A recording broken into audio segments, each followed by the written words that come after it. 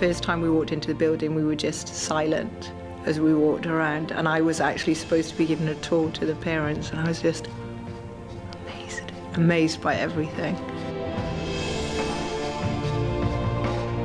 It's clean, it's bright. The young people are all very positive about it and very proud of their new school. A huge difference from this school to the last. It's incredible. If I came to the school from year 7 on the time that it opened back in April this year, I think in terms of my career, everything would look so much brighter. As I heard, the main changes which have been apparent from day one are the attitudes of the pupils towards their new school and the sense of ownership and pride they take in coming to the school. It was combined with a relaunch of the school in terms of a new name and new school uniform, and they embraced that totally. Originally, we had 3 buildings and the pupils had to walk from one to the other in all weathers. Having one building and of this quality has completely transformed our daily lives in this school. It's made a massive impact on their behaviour, firstly, the way they look, the way they act, the way that they look after the building and how they are in the lessons. Whereas in the old school you might get a couple of fights a week. I don't think I've seen one fight at all since I've been here. They've got beautiful facilities in terms of theatre, in terms of gymnastics, dance. I mean, they're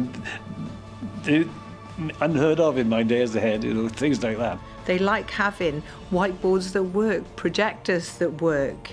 All of these things are really important. We've got a media teacher who for the first time has got Apple Mac computers that actually the pupils can use. We have IT suites. We taught IT for 4 years with only one computer room. It was made plain that expectations were rising, not just for the pupils with the provision of the new school, but also on the quality of the teaching that was going to be expected to take place.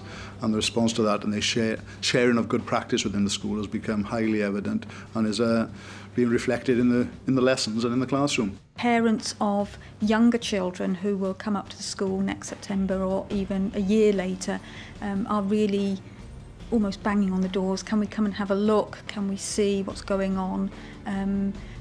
Absolutely delighted with the facilities. Amazed, I think, is the word. The community has definitely benefited from having this school. The building is a pleasure to walk into.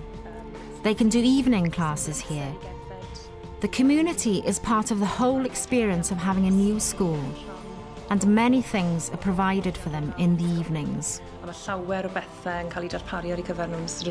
Social, economic and environmental impact have been prevalent in all the stages of the planning in order to address what our community wants in an environmentally sustainable way.